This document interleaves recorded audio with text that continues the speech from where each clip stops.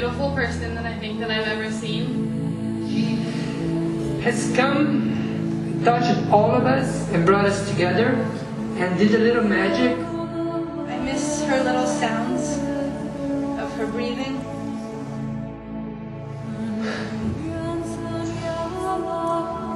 And we are all gonna miss Shachi.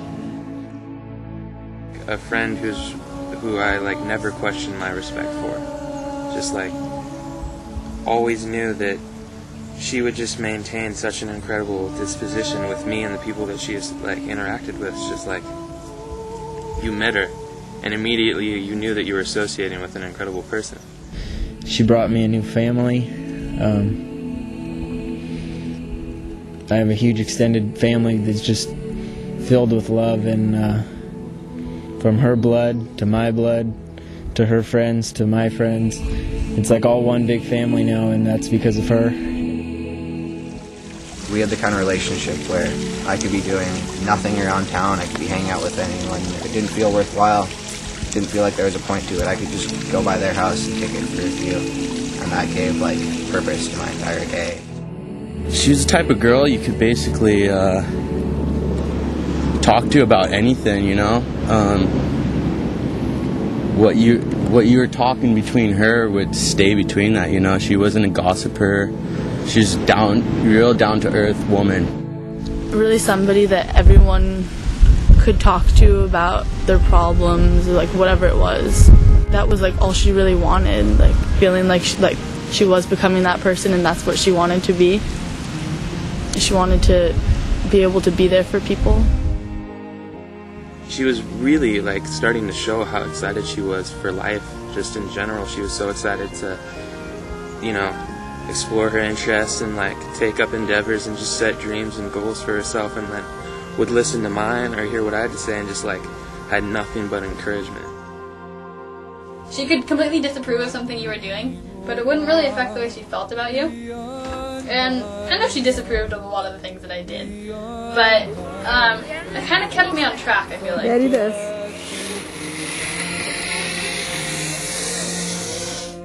Jade spent a lot of her own time doing treatments and working really hard for breathing.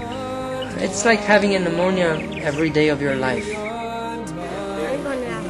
You can't charge it with one hand. What? You can't go.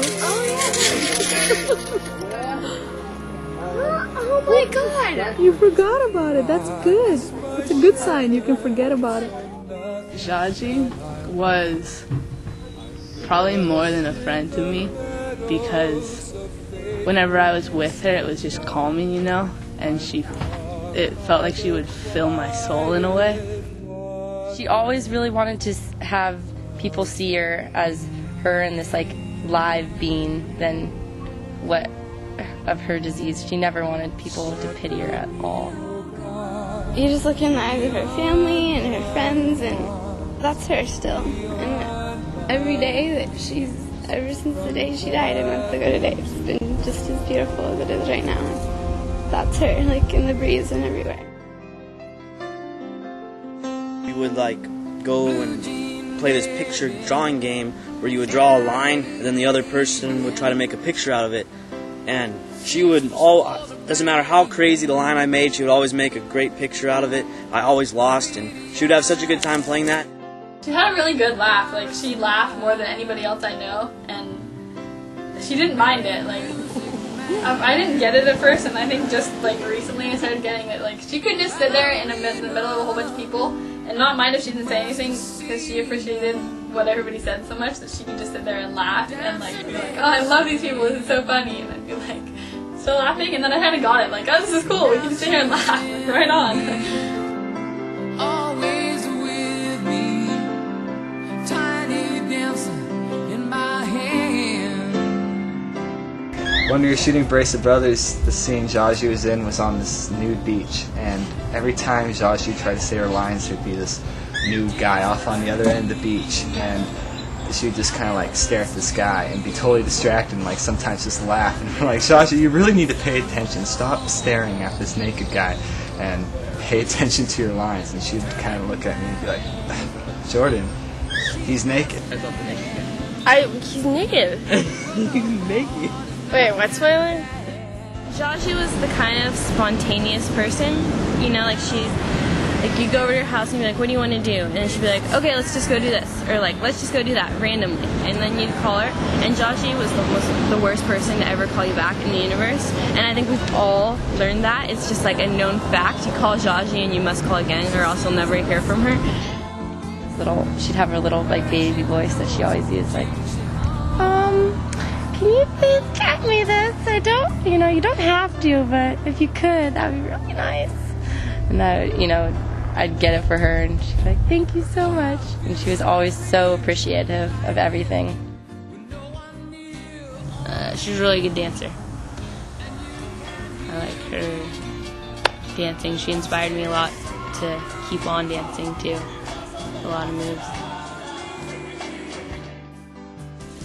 Jade was the kind of girl that when she danced, you could tell that she had a passion for it, and when she didn't, it wasn't just someone signing up for class. She was there for like pure the joy of dancing. We would always make up a dance, and me and Barbara and Maya still like memorized the dance, and it was to like the stupidest songs like Backstreet Boys and everything, but I don't know, that's like one of my best memories. She looked so beautiful. I think she died at the peak of her life, when she was shining the most, where her beauty was just so... Take me with you. Don't in the same battle. You're weak. Okay. She filled me with warmth and love, and it was just amazing to have known her. And I remember like one day I was really sad, and she was there for me, and she was the most comforting person to cry on. She taught everyone about perspective and what really matters, and when things really matter, and what things you should just kind of let go and just move on. And I think that's what her life message was. She was given 5 to 10 years at birth, and she lived 18. And that's because she took responsibility to do her treatments and to fight for life, and she fought. Anyone who dies or anything, I think it just makes you realize how much you just have to live your life to the fullest you can every day, and just not wait, because if you wait, your life will just pass you by.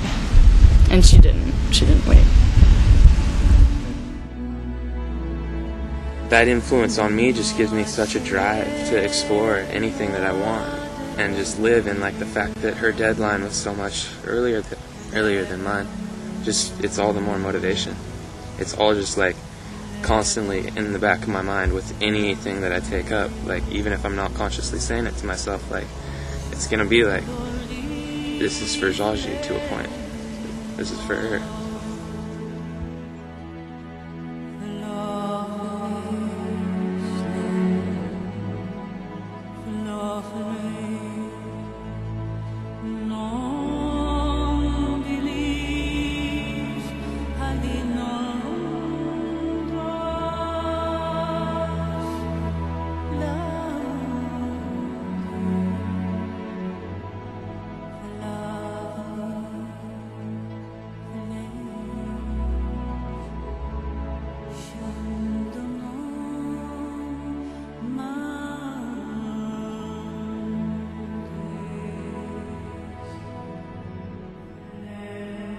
You know, it's hard to believe that we've reached the end of this tunnel and seen the light, but I'm excited to enter the next one.